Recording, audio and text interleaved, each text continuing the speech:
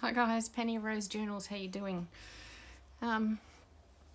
Yes, I have my camera precariously balanced on 3 boxes here so that I can get high enough to actually get this journal in shot.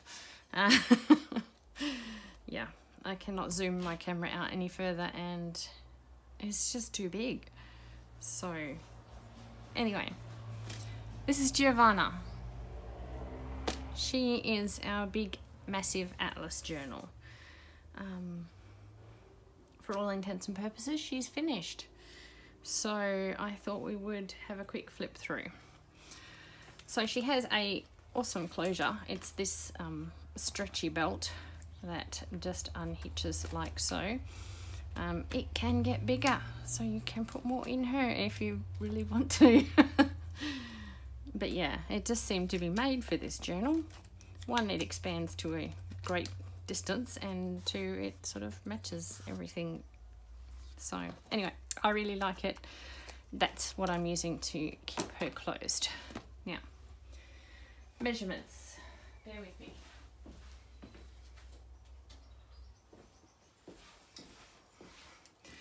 She is 40 centimeters, or about 16 inches tall.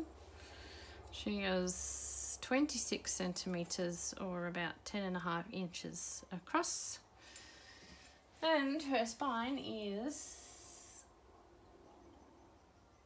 I don't have my glasses on, 80 centimeters, or about 3 inches. So there you have it. And she has 4 signatures that are bound through the cover. I will show you her spine. Here we are. Basically hoping you can see everything because I can't see in my camera now because it's up too high. I'm having to stand up and do this. So yeah, she's a big journal and she weighs a ton. So I cannot imagine what postage is going to be. We will sort that out when we come to it. For now, here she is in all her glory. I love this cover. I have left it basically just as it is. I replaced the spine, so we have some suede leather as our spine cover and this very beautiful ribbon just to finish off the edges. Here is the inside of her cover. I tried to keep as much of the original cover on the inside as well. Yeah, that's just some painted paper bag, just covering the spine and making everything neat and tidy. Here we just have a page. These are all Franken papers. Yeah, I was not going to find paper this big unless I went and purchased something. Not prepared to do that. That's not what junk journaling is all about for me. So I made paper. These are little cutouts from the back of a postcard box. I got several postcards in a box, and there was a picture of each little postcard on the back. So I cut them out and covered them with what's that stuff called? Anyway, glossy accents, that's it. Cover it with glossy accents, so they're yeah, they're kind of cool. I like them, so I just stick them on random things sometimes when I can find a spot for them. So this is just a little decoration on the side of the page. This is the back of an envelope which is built into the page. This was the cover of a sketchbook that I picked up at a thrift store. It was actually free, this. They were tossing it out, so yeah. It was pre-loved, pre-used. Here is the big envelope that is built into the page. It just has a little cluster on the front there. I just did this little bit to stop it being sticky, and there is a bunch of antique and vintage book pages tucked into there. You will see a lot of brown paper bag. They're large and yeah, made decent pages. This has all the logos covered with just house paint. There are all sorts of pages and bits of pages in here. This is from a Greek Bible, I believe. There's jelly prints, there's washi tape, there's intuitive writing, there's all sorts of stuff going on. This is a piece of doily that's had beeswax ironed into it, just because I had it lying on my desk and it was interesting. This is just a little tuck made out of whatever was laying on my desk. It just has a few little bits and pieces tucked into it. This is one of my big side pockets, and we have some vintage antique book page, a big tag, and just a few little bits and bobs. On the other side, I'm really hoping you can see all this. Sorry, I'm trying to get high enough to check. I can push it up just a little bit more, I think. All right. If my desk was tidier, it would be better, but yeah, can't have everything. More antique vintage book pages in this side. A piece of ephemera from 1970s or 1960s. This one's not dated, they're usually dated. And just a little envelope with a few bits and pieces in it, and an open envelope. You can journal on the inside, or you can glue it and make an envelope for yourself.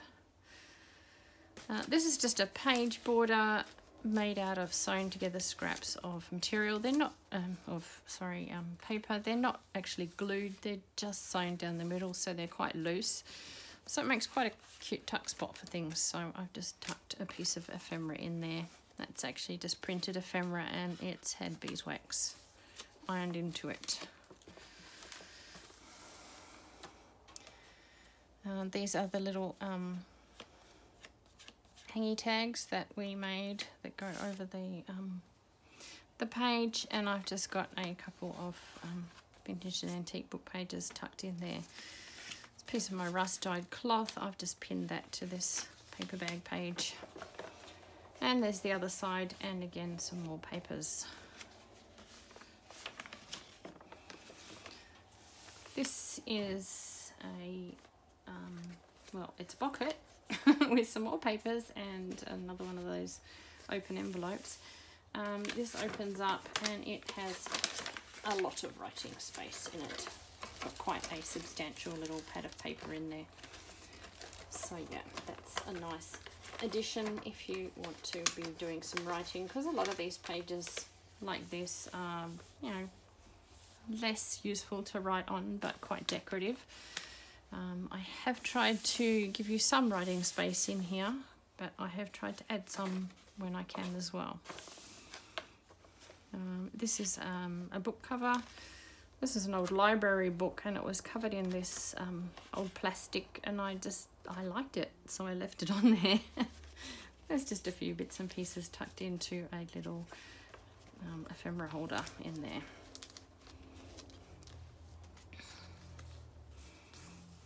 Some of my mark making with ink. That's one of my intuitive writing pages, just done on brown paper bag. You could certainly write over that with a black pen or something. It's just white sumi ink, so it's permanent, won't bleed, whatever you put over the top of it. These are the original pages from the journal. They have been obviously coffee dyed, but I thought I would like to add some of those just for the continuity of the whole thing. Just a paper ruffle made out of offcuts of jelly prints. There's a few of these little found word sayings here, there and everywhere. I just popped those on pages when they seemed appropriate. There's a cover of a pattern envelope, some children's book page, some Japanese newspaper. There is all sorts of stuff in here. There's a few bits of ephemera tucked in that side of the book cover. There is page tabs, and several of them have got little danglies hanging from them. This was just a cute little thing that I picked up in a thrift store somewhere. I don't know. I don't know where half this stuff comes from or what it was in its previous life, because by the time I get it, it's broken. That's why I buy it, because nobody else wants it. I have to give all the things a home, all the things. So, yeah, here's some, just, I was playing around with spray inks on book pages. This is just a little flip out for a bit of writing space, nothing too dramatic there. Just one of the pages from this atlas folded into a pocket, and a bunch of papers, vintage and antique papers tucked in. I just love these pages. Yeah. And there's little bits of writing space here, there and everywhere. It would look really effective once you've used it as a journal, if that's what you're into. Just with little bits of writing here, there and everywhere, it would be quite effective, I think. Again, more house paint on paper bag. Just all sorts of papers and pages just stuck together and made into about the same size so that they would all fit together. It's a jelly print over a book page.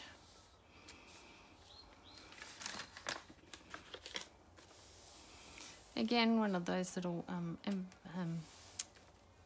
tag, double-sided tag businesses. I don't know. I don't have names for these things. You know what they are. It's a bit of paper folded over the page. It's a tag. Anyway, it's a tuck spot with some more vintage and antique papers tucked into it. Some of these are very delicate. This is like so thin, and some of them are quite thick. This is like card almost. So yeah, it's interesting the difference in the papers back then. Yeah, well, paper seems to be pretty much of a muchness now, but back in the days of yore, paper was all different, and often even in the same book there was a lot of different paper, so I find that super interesting. Just, yeah, again, some playing around with spray inks on, I think that was encyclopedia pages. Pretty picture out of a gardening book. Oh, actually, I think it's a flower arranging book, but yeah. Some lovely washi. This paper was coffee dyed with some photographs that were printed on a bubble jet printer.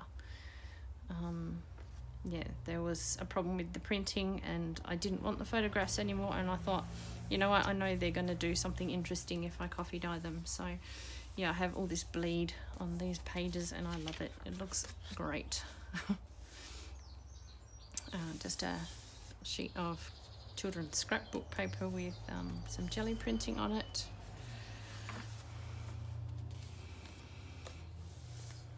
I did a few of these in here. Yeah, they were glossy pages out of encyclopedia type of books.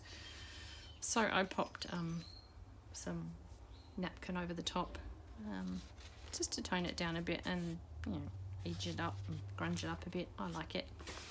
I did leave some of them without that treatment, so yeah, it gives you an idea of something you can do if you don't like that sort of look. You could always cover it with a piece of paper or something as well if that's what you would like to do. This is a belly band made out of the leftovers of one of my woven paper panels that I make out of my glue pages. It was just an offcut after I made a journal cover, and it has a lot of ephemera tucked into it. I can probably still fit more stuff under there because it's quite loose, but yeah, she was just getting so big and chunky I wasn't sure if I should stop or not.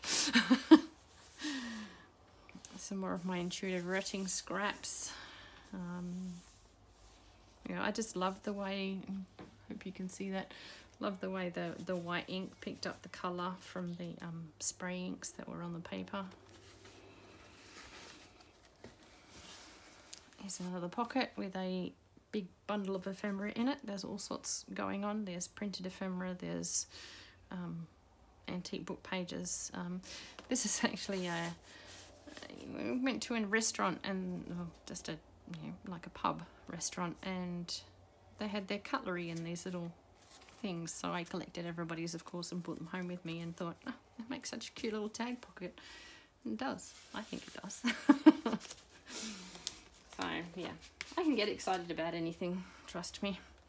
This was a leaf that I ran through, just a leaf skeleton. I don't know if you can see what that looks like. I ran it through my laminator, and it got jammed and wrinkled up, and I thought it was interesting, so that's in there. This is an interesting little postcard. It's from, well, it looks Chinese, but there is, I don't know if you can tell, some line drawing over some of the elements on the postcard, and they glow in the dark. So yeah, just so you know. Little glow in the dark postcard. Here's another dust cover from a book, just with some ephemera tucked in. Yeah, a big tag, a couple of big journal cards, and some printed ephemera. Another big pocket made out of the pages out of this atlas, and a lot of ephemera stuffed in there as well. Some music paper behind that, some more playing with inks. That was just paint scraping on a paper bag. And jelly prints. Some of this jelly printing is quite textural. Some of this paint was quite old and sort of a bit dry.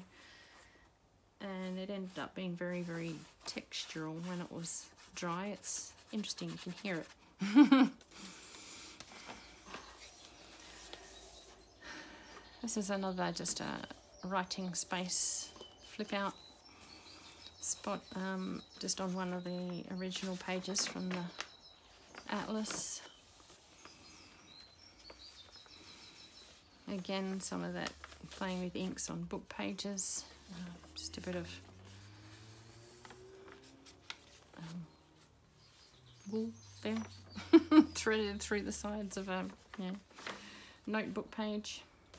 More music. There's the other side of that dust cover, again with some vintage book page and some just tags and, well, sorry, journal cards and whatnot. This is batch dyeing. That's a big piece of iron that was resting against the page. I always find that kind of interesting. Another one of those big pockets made out of the atlas page with another big pile of ephemera tucked in. So much ephemera in here. Yeah, it's a big, big book, and it took a lot of ephemera. So there's all sorts in here, but there is a lot of book page ephemera, like vintage book pages and whatnot. Even a lot of the pages are made with vintage book page, so yeah. There's all sorts of interesting things to look at, find, cover up if you don't like the look of. There's another piece of broken jewellery that was floating around and has a new home on this page tab. And another one of those encyclopedia page pictures that I covered with napkin.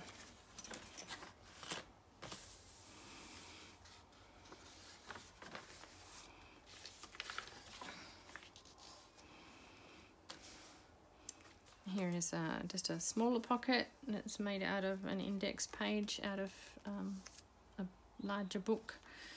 I found these interesting sort of photographs of things. I don't know if you can hear that. It's quite textural. They were in that sketchbook that I mentioned at the beginning that was being thrown out at the recycling centre. So I just popped them in here because they were large, and apparently that is Cat Stevens. So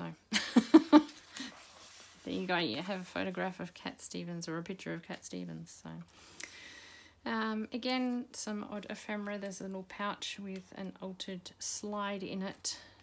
There's some photographic negatives and journal cards and book page.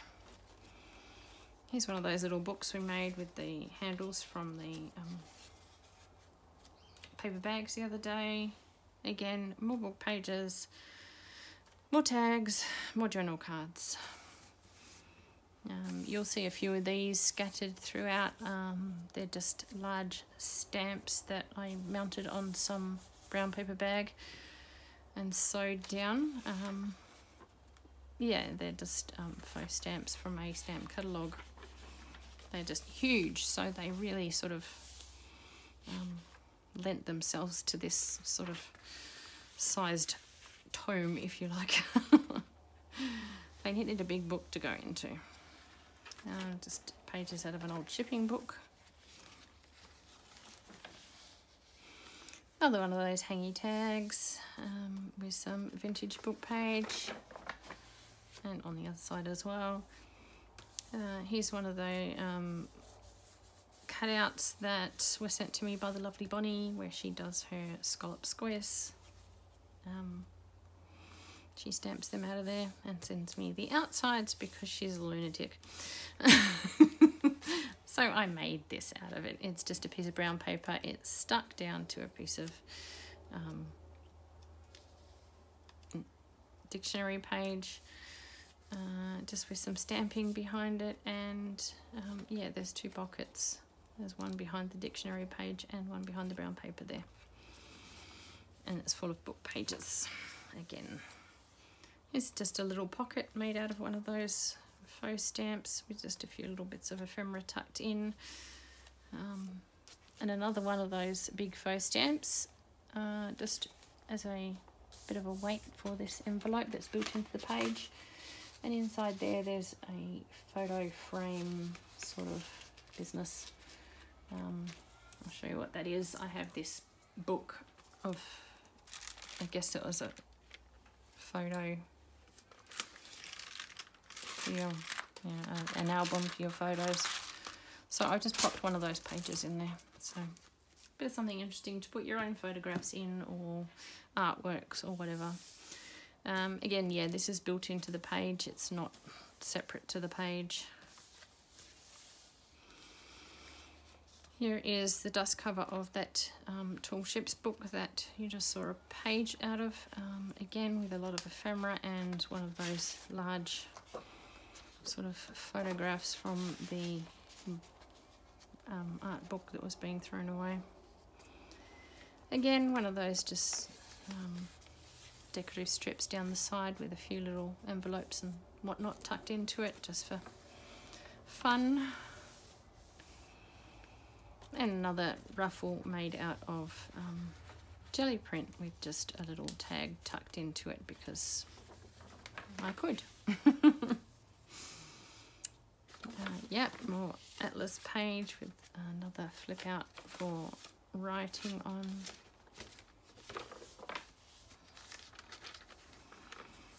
This is coffee dyed in the sun with an old chain laying on it, rusty old chain. So yeah, that's kind of interesting.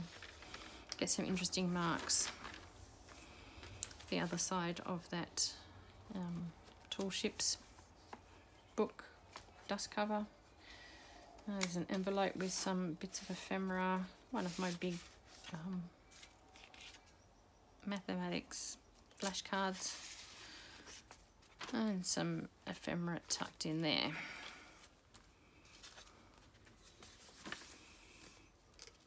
Again, a smaller pocket. I say a smaller pocket, it's bigger than pockets in most of my journals, but it does look very small on these pages. Made out of the index page of a book, a larger book. Just again with a bunch of ephemera tucked inside. Here's one of my little dangly, I don't know, decorative bits and bobs. Yeah, these unhook if you really wish them to. Else it just sort of dangles there. And this is, again, just a piece of broken jewellery.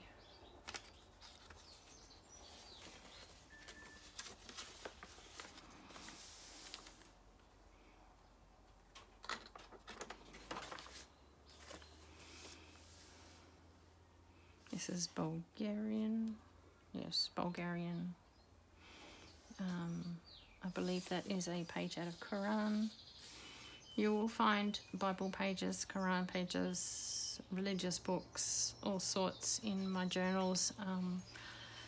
I'm not trying to offend anybody. I just try and save things from landfill, and what I do with them I think is a lot more respectful than letting them rot under tons of garbage. So if it's a problem for you, I do apologise, but yeah, I'm not going to stop, sorry.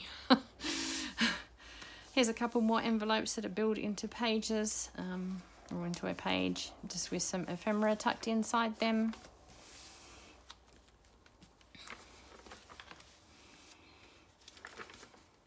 Another envelope from a pattern. These were patterns of crochet, just in a booklet sort of business. Some old crossword puzzle page, some just printed over book page. There's another writing space flip out.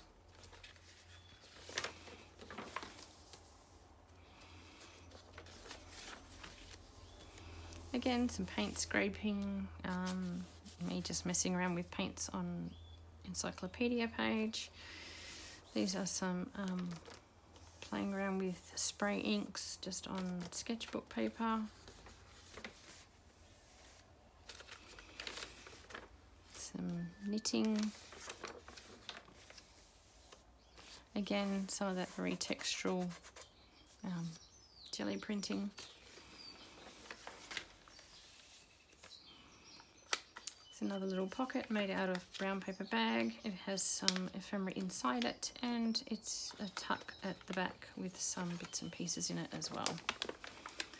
And again, a big pocket made out of a piece of this atlas, a page of this atlas, with copious amounts of ephemera tucked into it. These are pages out of a different atlas.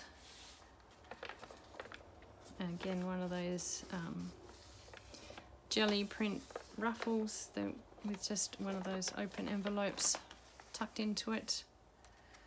And another little pocket made from a large faux stamp with a couple of bits of ephemera tucked inside.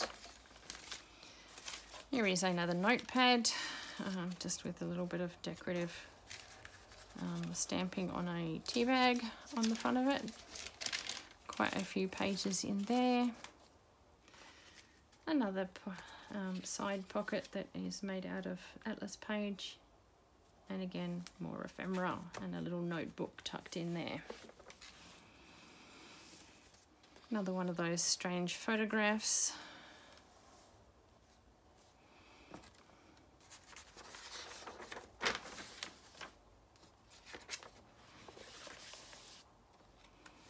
Jelly print on book page, and that as well.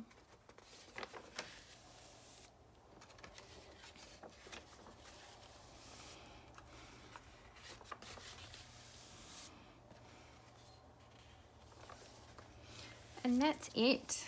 That is the end of Giovanna. Can you believe? It's huge. Honestly, this is the most massive journal I have ever made, and you can see she's definitely got a bit of stuff going on. So yeah. If you take all the ephemera out, she does close nicely. So if you prefer that look and yeah, you're interested in her, you can certainly do that. If you purchased her, you would be able to take a lot of this ephemera out, and yeah, it would sit quite nicely. It latches easily together. You can pop the belt buckle either on the open mouth of the journal, or somewhat more on the front cover, which I kind of prefer. So yeah, there you go. That's her. That's Giovanna. Ugh. And she is from the top. You see that? Yeah. So yeah, I hope you've enjoyed your look through her. I'm sure it's a lot longer than I expected it to be. I feel like I've been talking for hours. I will apologise prior to looking at the video for any of my hair, arms, body parts that end up in shot. Yeah, this was a difficult one to film, so I'm going to leave you with this now and yeah, dismantle my very dodgy camera stand before it falls on me. And yeah, eventually Giovanna will be in my Etsy store. It will take me a while to work out postage and whatnot because, like I say, she weighs a ton and she is huge, so please bear with me if you're interested. She will turn up there, but it may take a few days, so all right guys, thank you so much for being here with me and having a look through Giovanna with me. I love her. She has been a labour of love. I've so enjoyed making her pages and whatnot, and yeah, I hope you love her as much as I do. All right guys, thanks for coming along. I'll see you next time. Bye.